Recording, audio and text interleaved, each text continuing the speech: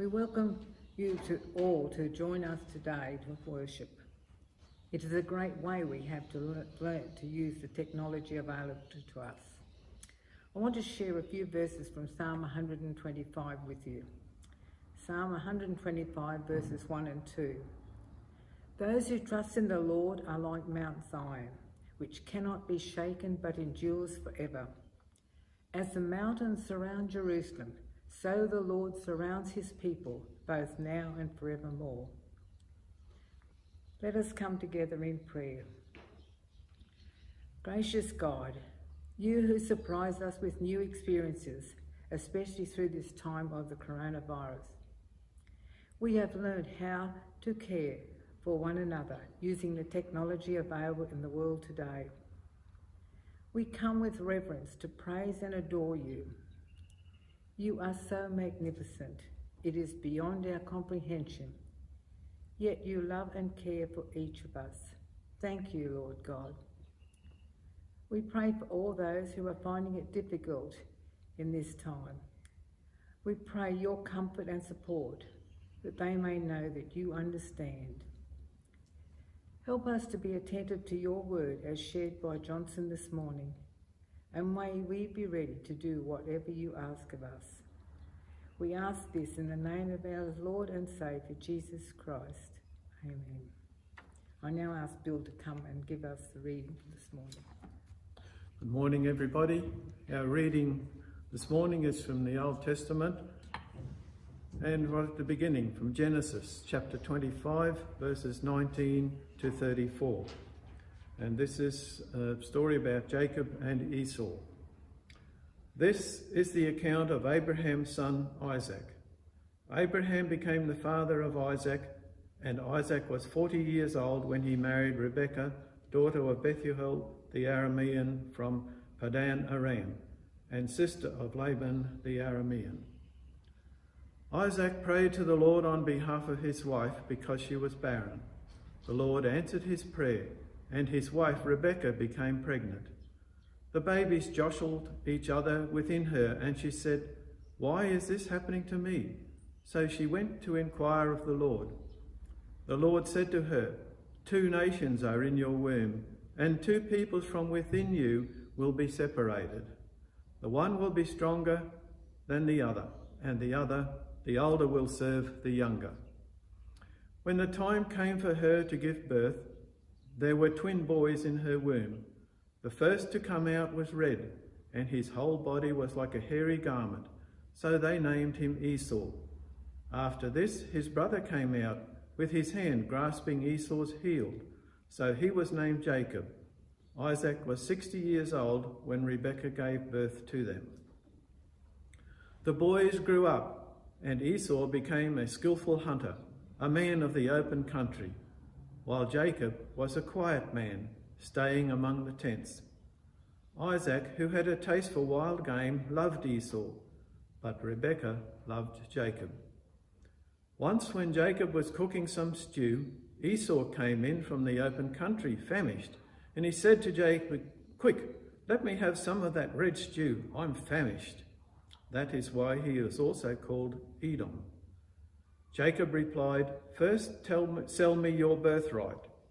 "Look, I am about to die," Esau said. "What good is the birthright to me?" But Jacob said, "Swear to me first." So he swore an oath to him, selling his birthright to Jacob. Then Jacob gave Esau some bread and some lentil stew. He ate and drank, and then got up and left. So Esau despised his birthright. This is the word of the Lord. I'll now call on Rev Johnson to come and give his message. Good morning, church. We want to thank you for giving your time to listen to the message of God today on Sunday. What a wonderful day God has given us. Let us pray. Lord, we might not be sitting by the lake today. However, as these crowds eagerly gathered to listen to the stories and truth you told them, we too wait your word to us. With joy in our hearts and anticipation, we pray that you will give us listening ears and hearts open to receive your love your teaching, and your wisdom. Help our lives to be full of bursting and bearing your fruit. Thank you, Father, for this wonderful time that you have given us as we gathered in our own homes, listening to the word of God. Bless us, Lord. In Jesus' name I pray. Amen.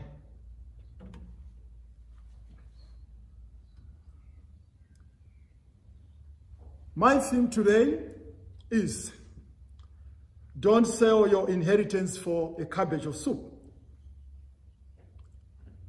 Don't sell your inheritance for cabbage soup. The text of Genesis 25, verse 19 to 34 gives us a look at the 5 persons. 1, Isaac, who was Abraham's son, Rebekah, Isaac's wife, Esau, older twin, and Jacob, the younger twin, and most important of all, the Lord. The verses tell us of the family of Isaac and Rebekah. The fact that Rebekah had not conceived a child in their 20 years of marriage. This was much of concern for the early biblical family, early biblical women, Rebekah, and of course to her husband Isaac. Listen to the lessons in this story. Isaac was the late in life child of Abraham and Sarah. When he became a man, he married Rebekah. It was not romance that brought them together. Rebekah was chosen by a representative of Abraham, Isaac's father, because he was of the right family, the right nation, the right age, and in the right place. On paper, it was a great match. Isaac was a child of promise, and Rebekah was of good stock. The 2 young people from good families married and set about to raise a family. Unfortunately, it didn't work out that easily. They were barren, and to rely on prayer and their faith in God for children. The lesson, of course, is that nothing has changed since then. Even with all our technology, advances in medicine, and the help of the best child psychologists, we still must rely on prayer and put our trust in God if we are going to have a family and successfully raise that family. Children, after all, are a gift from God, not the result of scientific happenstance. Successful raising children is always more a matter of God's grace than of good technique. So from the onset of that pregnancy, there was problems. Rebekah conceived twins, and those twins, 2 boys, fought with one another, even in the womb. About the 9th month of her pregnancy, Rebekah from that nice family in Paddan Aram blurted her frustration. If it is to be this way, why do I live? In verse 22. I suspect man is the mother who has made this same comment during a difficult pregnancy. In Rebekah's case, this only foreshadowed what was to come between his 2 children. She had twins, boys. The first son was born with a reddish color and was given the name Esau, which means red. The second son was said to have entered the world holding on to his twin brother's heel. His name was named Jacob, a play word for the heel. So the Bible does not provide an abundance of details from their growing up years, but it does tell us these boys were very different. The eldest twin, Esau, was an outdoorsman who loved to hunt and fish. As the eldest son, he was also his father's heir.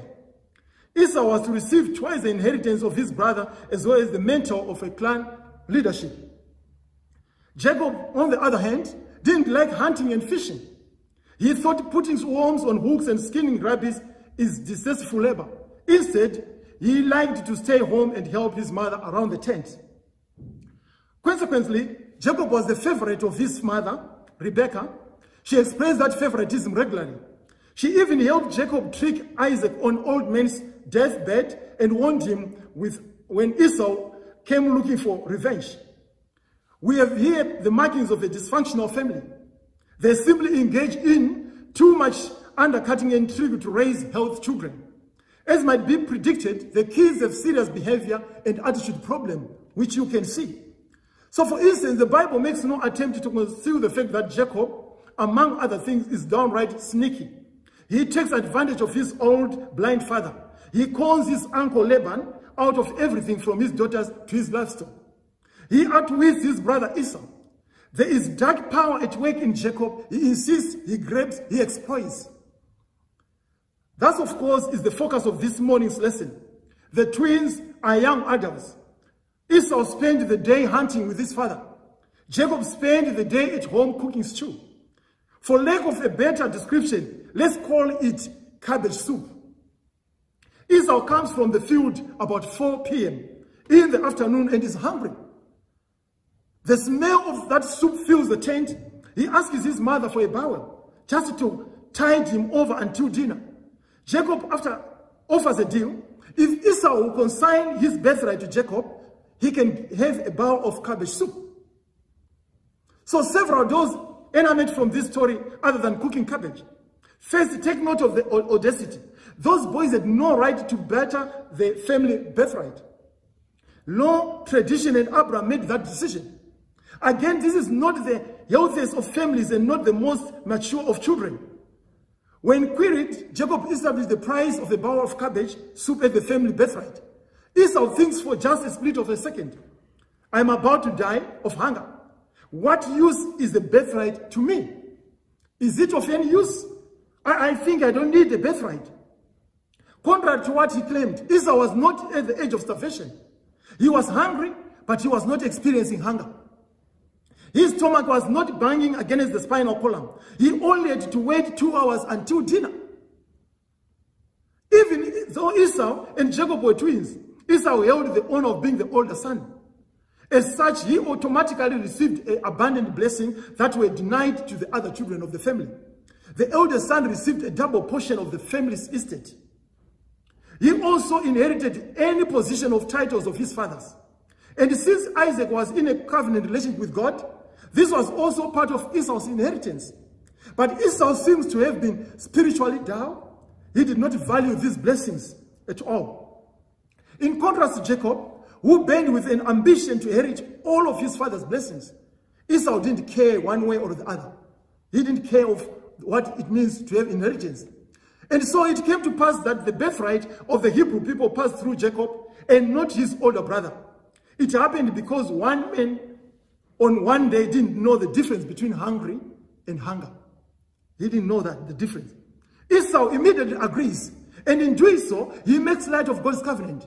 His role in bearing that covenant into future generations, and his role as head of family and tribe. Esau is only interested in immediate gratification. But the responsibility of the firstborn son requires patience, endurance, wisdom, commitment to the covenant relationship, and all that requires it. If he had only stayed hungry, he might have had sirloin steak for dinner. Instead, he settled for cabbage soup. Esau, because Esau was not able to discipline present ones, he sacrificed his future possibilities just because he wanted to eat there and there. That fellow's lack of present discipline cost him dearly.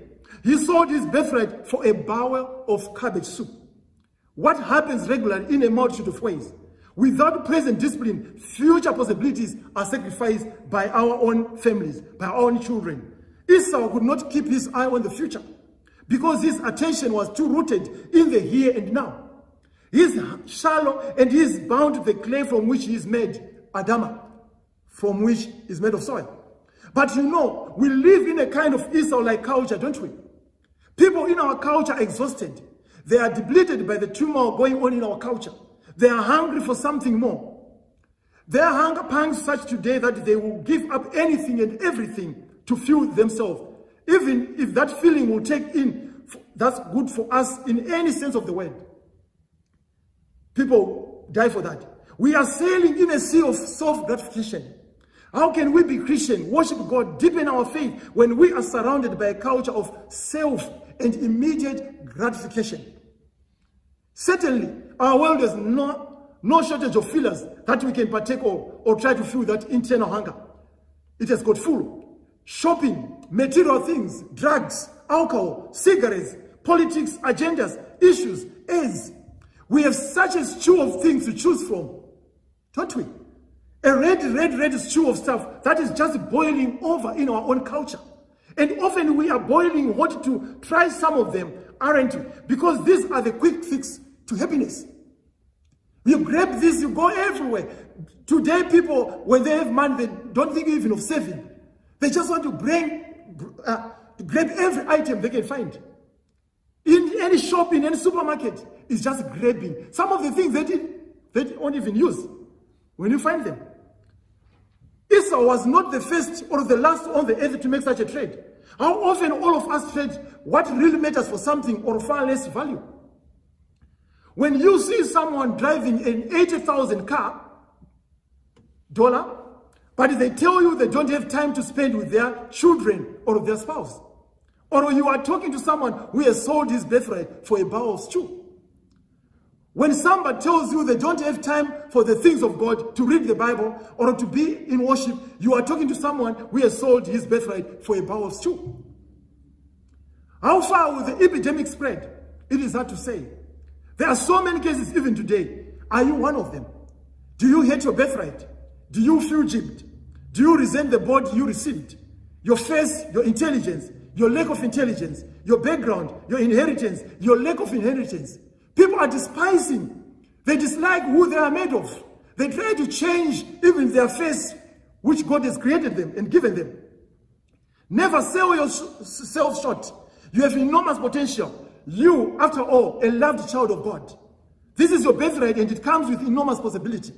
Unfortunately, tomorrow's potential doesn't have much present market value. You can't see it. One of life's most demanding skills is learning to stay hungry today in order to realize tomorrow's possibilities.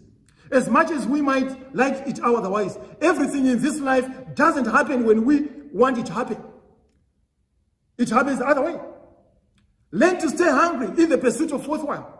Accept that you are not going to fulfill every material and professional goal immediately. Understand that most things worth accomplishing take time. Many times they take decades. Learn to stay a little hungry. It can take such a difference in your life. For one thing, stay hungry for knowledge. In fact, develop a deep hunger for knowledge. Too many people want to quit learning because they reach a certain age. A lot of young people today, they don't even envy to go on with their education. After even year 10, some drop out of school. But I'm saying learn to develop a hunger for knowledge. Don't quit. Do that. Keep on thinking. Keep on doing the good thing. Learn to stay hungry, not only for information, but for God. Unlike other institutions, we never graduate from Sunday school because we never learn all we need to know about our faith. Never let your beliefs harden to concrete. Be open to grow in your faith. You never know when God is going to confront you with a new idea and a new set of circumstances. Because He's God. He is possible to bring any new miracles, new happens in your life. When that happens, your faith can be stretched to such a new limit. It can never shrink back to the same size it was before. Stay hungry for God. Stay hungry now. Leave us open to future possibilities. Develop a deep hunger for life. Remember, this is true. The best time in your life is wherever you are right now. After all, today is the only day of your life over which you have any say. Therefore, believe today is the best and make the best of today. And that is very important for you. Life will, however, get even better wherever it takes you tomorrow. If you continue to believe that possible, God has created us in such a way that every age there is its special problems and its special joys. God gives us the strength to deal with the problems as we encounter them. He also provides the grace to make the most of the joys. Don't swallow in guilt over yesterday. It is forgiven. Don't worry about the darkness of what is to come. There will be light enough to get it through. Live in the fullness of today and stay hungry for tomorrow. And that is very important for you to know. What does it mean? The Bible says in Matthew 6, verse 33-34, but seek first the kingdom of God and His righteousness, and all these things will be added unto you. Therefore, do not worry about tomorrow. For tomorrow will worry about itself. Each day has enough trouble of its own. So why should we worry about what is coming on? What a difference that attitude can make. If your life unfold day by day like a beautiful flower, is your God-given birthright, don't sell it for a cabbage of soup. Don't ever sell the life that God has given you for a cabbage of soup. Because Esau couldn't wait for dinner. The history of Israel is traced through Jacob, not through Esau. Because he was the oldest son who should have maybe the history to be traced through him, but now is being traced through the younger son. Obviously, Esau is no rocket scientist. Jacob constantly took advantage of him. Physically, he never made it as a male model. His entire body was covered with thick red hair. I am sure the kids in school constantly tormented him about that. His mother liked his brother best. This kid, Esau, had some serious problems. He had very reason to be a miserable failure in life. Surely, any failure he experienced could be attributed to circumstances beyond his control. Therefore, lies in a wonderful lesson. Your birthright is the same. You are the loved child of God. You are worthwhile. Don't relinquish that gift to anyone. Circumstances may not be easy. You have grown up in a dysfunctional home like Esau. You may not be a particularly gifted person. Others may take advantage of you, as did Esau. Your mother may not like you. Rebecca didn't like Esau. You may encounter one problem right after another, as Esau did. But you are God's loved child. You are worthwhile. That's your birthright. You can rise above anything. Believe that and live as though you believe it. Only Jesus can renew your life, quench your thirst, quell your pangs of hunger for a life beyond your reach. I just want to urge you this morning, will you live only for the moment? Care more about food and money than meaning and purpose, value or devalue it. It's your birthday. It's your birthright. Think about it. It's your birthright. You need to treasure it. Very important. You need to treasure it. It's very important for you. So please don't sell your birthright for cheaper things. You are important. You are a child of God. May God bless you as you think about it, what you are about to sell, and sell not. May the good Lord bless you from now and evermore. Amen. Let us pray. Lord God, we pray that today, for all the people given the great of spreading your gospel, we pray for the church worldwide, but in particular in this place where people are still suffering from COVID-19. People are still afraid, even of going out, even of meeting in church buildings. We pray for our ministers. We pray for the government. We pray for those who care for other people who are elderly. We pray that you give them the heart to support others. Lord God, help us to identify the people around us who wants to be supported by us, who wants to receive the best from us. We pray that, Lord Jesus Christ, we should never be in a position of selling our birthright for cheaper things, only for a short time, only within seconds. Help us to view life, the possibilities of life in the future. Father, help us. In your name I pray. Amen. I'll call Bill to come and do the prayer for our offerings. Thank you. We bring our offering to the Lord. Gracious God, your truth is a lamp shining in the darkness of this world's confusion, and a fire burning in the coldness of human need. Let this offering of ours and the dedication of our hearts, minds and souls be used to strengthen and brighten the warm our world, and to bring you everlasting praise and glory. Amen. Amen. Let us receive grace. May the grace of our Lord Jesus Christ, the love of God, and the fellowship of the Holy Spirit be with us all from now and evermore. In Jesus' name I pray. Amen.